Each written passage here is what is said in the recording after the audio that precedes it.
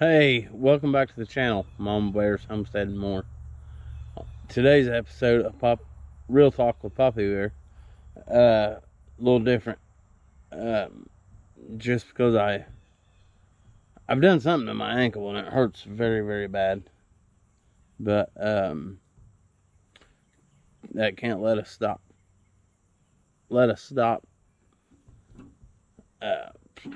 Sharing the word, sharing the gospel. I hobbled into church today. Hobbled out. I wasn't missing church because my ankle's not feeling great. But anyway, let's get back to what's on hand for today. Today, let's talk about Daniel again. The more and more I dive into Daniel and learn more about Daniel, it's pretty awesome. Daniel was, he was a true believer.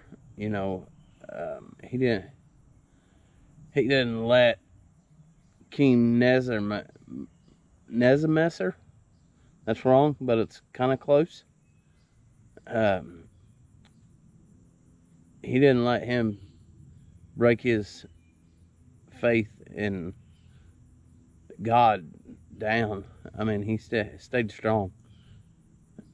And in Daniel chapter 2, it talks about, you know, the dream that King meant, whatever that guy's name is.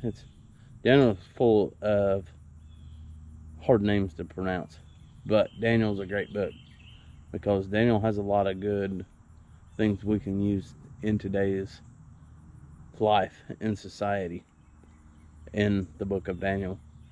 But anyway, let's get back after it. He had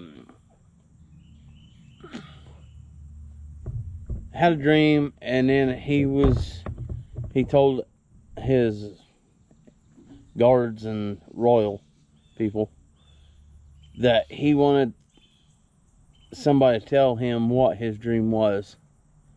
And so they reached out to all the wizards and all them other peoples and was like, hey, can you tell the dream? The king wants somebody to tell him what his dream was. And there's like, nobody can do that. So he was going to kill everybody. Well, Daniel, he prayed about it, and you know, God came through and showed it to him, give him the vision. And, you know, Daniel, he was facing to be killed, but he never lost faith in his one true God. And there's a lot of good verses in Daniel 2nd chapter. I really liked it. I think we got a 6-week sermon series on Daniel, and I'm really excited because it's a powerful book.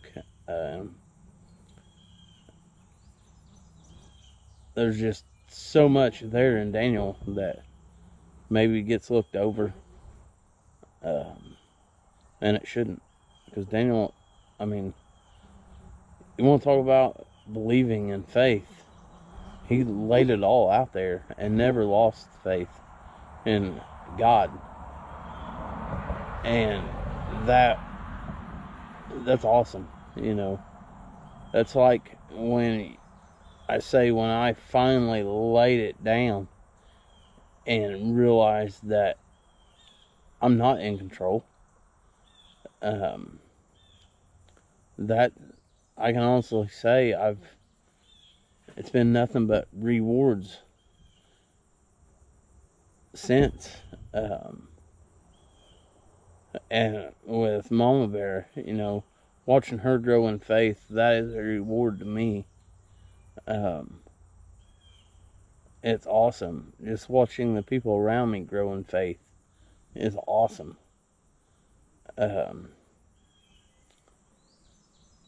One thing I like, you know, I can pull from the Dave Ramsey stuff is who you're around, who you'll become. So, you know, I want to be a better Christian. a disciple. Honestly, I want to be a disciple maker.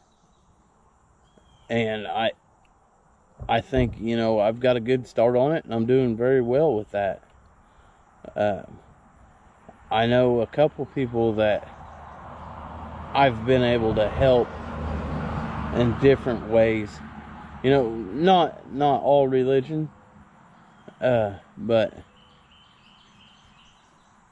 God's laid it on my heart and give me the story to tell, to prove to people that we can do this. We are worthy. This week I shared something on Facebook that really touched me. Addiction. That is losing everything for one thing. Recovery. That is giving up everything for one thing. No, I messed that all up. Hold on. Yeah, giving up one thing for everything. And addiction is giving up everything for one thing.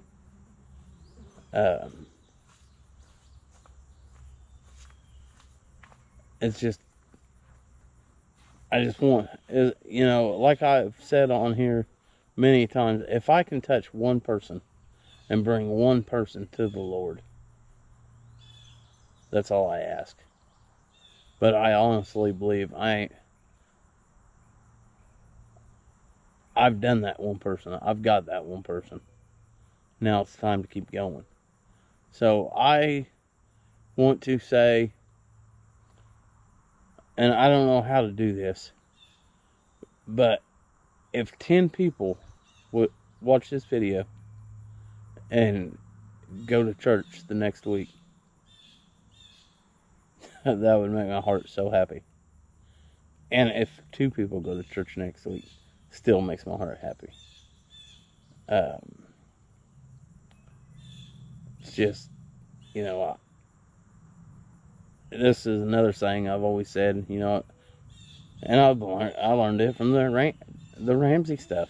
I don't want to be better than no one, but I want everyone on my level. And right now, my level is up there. It's awesome. And it's all possible through Jesus Christ and God. So, if we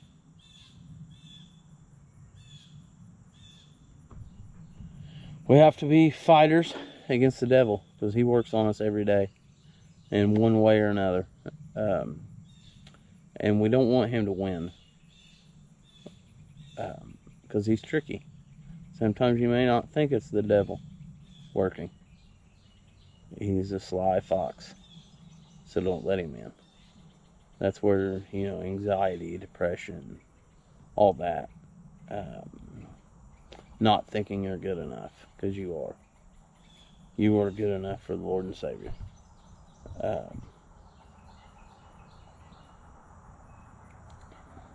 Because I am. And I ain't no better than no one. I'm just a nobody trying to tell everybody about somebody that saved my soul. And I'm going to leave it on that one. And as always, guys, keep on keeping on, because we love every one of you. And this is a personal invitation to Brownstown Christian Church next Sunday, 9 a.m. First service. I sat in the second row from the front on the right side. So let's fill that row up. Alright. Keep on keeping on, guys. Love you.